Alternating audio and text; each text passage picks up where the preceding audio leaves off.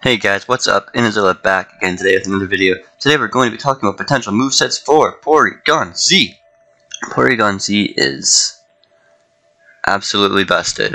I'm not gonna lie. It is such a good Pokemon. I haven't even used one yet, but I have the unfortunate time of facing a few. So, yeah, let's talk about Porygon-Z, guys. But before we begin, let me remind you to hit that subscribe button. Helps you stay connected to the channel, stay up to date with my latest content.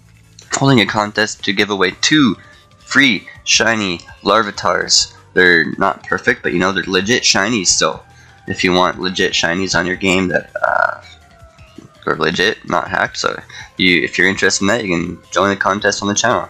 But yeah, let's begin. Porygon-Z. We're going to talk about a couple of double sets first, okay? If you're interested in singles, stay tuned for later. But yeah, first, Porygon-Z. Life Orb with adaptability is what you're going to see 99% of the time. So, most of them are running Hyper Beam, Dark Pulse, Thunderbolt, and Protect. I know what you're thinking. Hyper Beam? That move's garbage. You have to sit around waiting for a whole turn afterwards after you use it. But your partner Pokemon here is Clefairy. Or you can use some other follow me Pokemon. I just think Clefairy is the best because people are going to try to target Porygon-Z with a fighting move. Clefairy resists that. So you max out your hit points, max out your defense. With a Violet, your tanking hits so good. So what you do is you go follow me and redirects fighting moves onto the Clefairy. Clefairy doesn't care about those. Porygon-Z just drops a big old max strike on the next Pokemon. Now you're probably faster than the other 2 Pokemon, unless it's like Contrary or something, but that's kind of rare. Most Contrary Pokemon are slow anyway. There's no Superior in the meta right now, so don't need to worry about that. But yeah, max strike, you're dropping things speed, hitting like a frickin' truck. Yeah, you can go for Dark Pulse, which turns into Max Darkness, which also drops special defense, and Thunderbolt just for like coverage on like those bulky waters like Primarina, Toxapex, and stuff like that. It's just good to have that kind of coverage. I think it's more valuable than Ice Beam. So yeah, and like Ice Beam with Max Hailstorm is going to be summoning hail, and it's going to be damaging you, so it's not the most ideal. So yeah, Thunderbolt is what I would do. Just protect to like protect your Porygon. In case like Clefairy goes down and you have to send something else in, you might target your Porygon-Z, and then you had, yeah, whatever, stuff like that.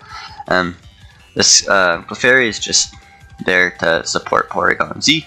You can go for Heal Pulse, Dazzle Gleam in case you get taunted, and Protect and stuff. So yeah, it's not a Clefairy video, it's a Porygon-Z video. So yeah, that is basically the first Porygon-Z set. Next up is a weakness policy set. And sorry, excuse me. Weakness policy, Porygon-Z is a lot more high risk, high reward than the other one. Because sorry, excuse me.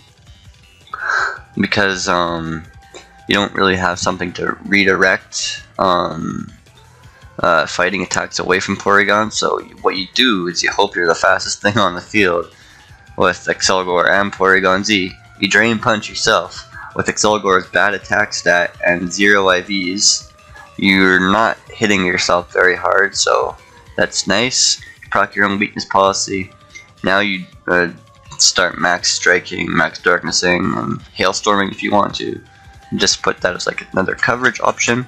Also, you have access to Psychic and Psyshock too, so if you're interested in that, if you're afraid of priority, or if you're afraid of fighting types like Conkeldurr, Max Mindstorm is not a bad option. It also removes any priority, and you're not running any priority, so that's nice.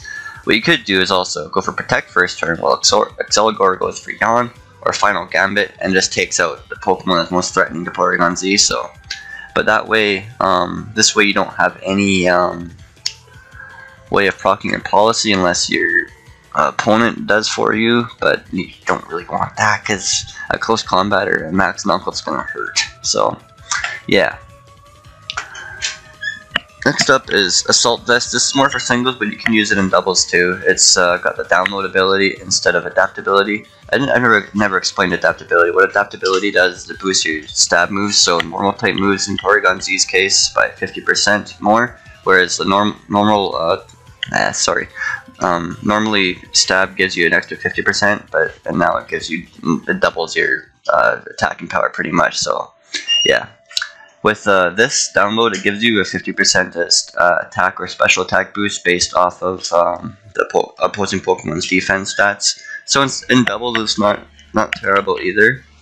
So because your opponent's going to be having 2 Pokemon, it'll just pick one of them randomly. So yeah. You generally want to get a special attack boost because you're not a physical attacker, so it's kind of a toss-up, but it's better for singles rather than doubles because you can come in, if you don't get the boost you want, you can still do some decent damage. You can switch out and get the boost you want later against a different Pokemon. So yeah, Assault Vest is just Tri-Attack, Thunderbolt, Dark Pulse, and Psyshock. Just good coverage for Porygon-Z, and I've explained what all those moves do when you're Dynamax, so yeah, that's kind of boosting your special defense from a measly 95 to around 140 something. So yeah, you're pretty bulky on the special side, and with a base 85 hit points, you're hitting pretty tanky levels right there. It's just your physical hits aren't going to be too well, especially with fighting types. All right, and last up but not least, Focus Sash Nasty Plot with download. If you get the correct download boost, you're getting +3 special attack in one turn if you go Nasty Plot first turn.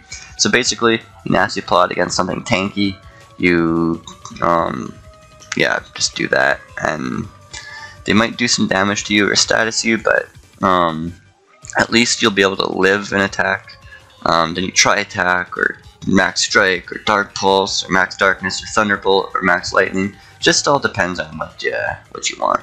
And again, you can change those moves out for other things. But yeah, Porygon-Z, absolutely busted Pokemon. Especially with Dynamax, it OHKOs Pokemon that it shouldn't OHKO neutrally with Max Strike. It's ridiculous. I don't like facing it. But yeah, that is it for the video, guys. Thank you so much for watching. How do you guys like to run Porygon-Z? Let me know in the comment section below, and I will see you guys next time. Peace.